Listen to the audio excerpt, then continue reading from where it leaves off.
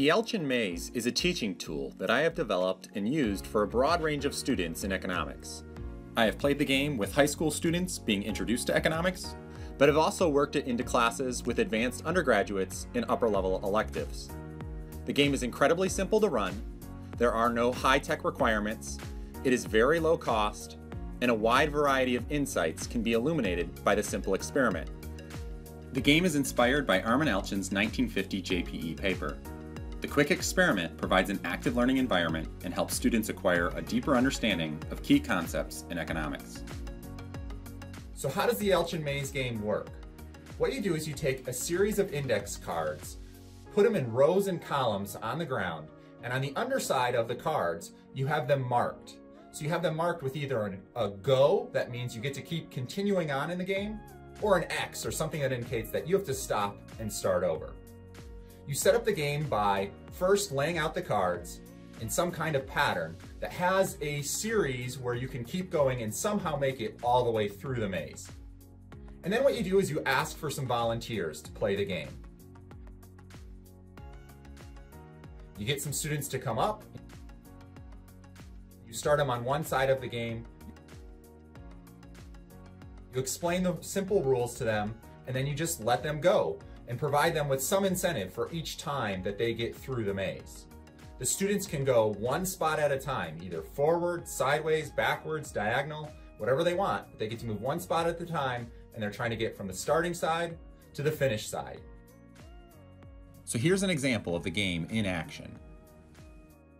So to make sure that we understand the rules, we're going to go through it one time, just the first step real quick. So everybody's going to go to the first step. So you're just going to go to your one, and I'm going to have you pick up yours first, so A1. So he would look at his, and it says go. So he could keep going, right? You could look at yours. What would yours say? It would say go, so he could keep going. Hers says go, so she keeps going. He gets the X, right? So he has to put it back down where, how it was, and now he's out. So what did yours say? Yours was go, so you're still going. So they would have taken one turn. If it says go, you can keep moving from there. Once you're out at D, you can start wherever you want. So you don't have to start back at D and just continually lose, right? Or if you get it right, you can start wherever you want from here on out, right? I just set you up so we could see that part of it. All right? All right, go ahead. Take your turns. Keep going. You can just all go at once. Just take your next steps. If you get over to me, you end up with a piece of candy. So you go ahead, look at it. You're going at your own rate.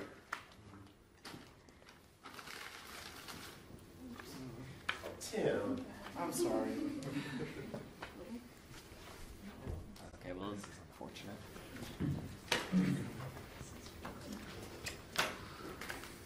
Which one did you get out? This one. Dang.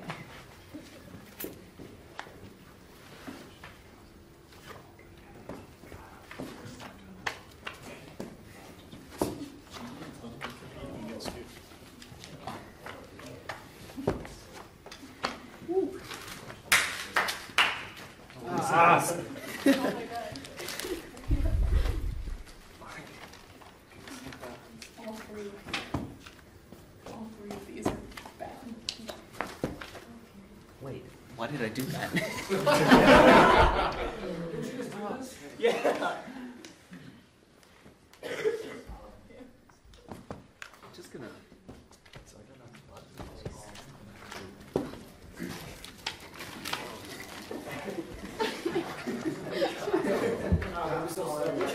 Let's try to get that part out. Got it, buddy. Just get some candy.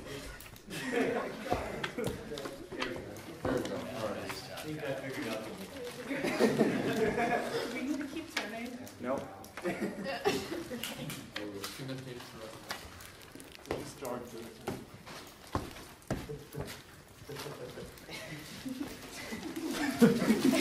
All right, you guys get the point? All right, let's give it up for our volunteers.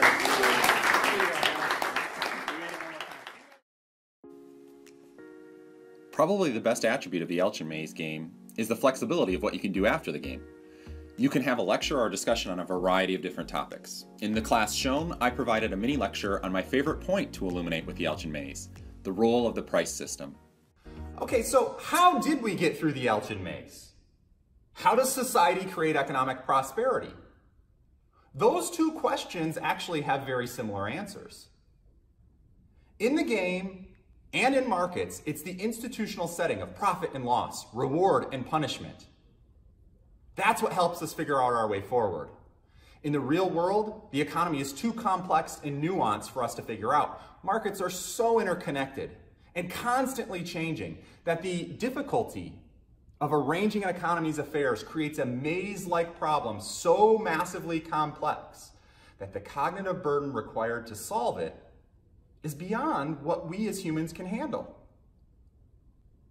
It's the institutional setting, the price system, and the reliance on profit and loss that allows order to emerge and helps us find our way forward.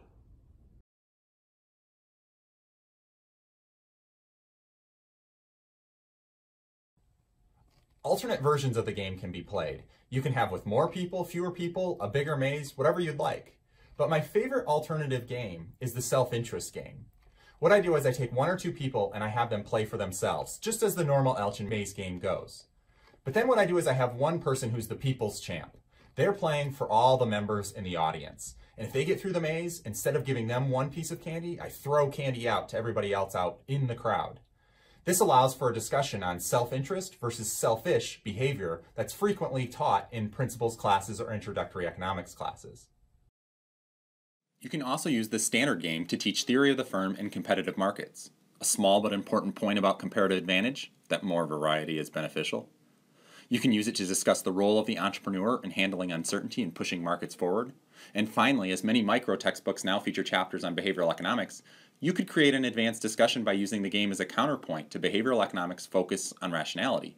Students can consider to what extent economic solutions come from individual rationality.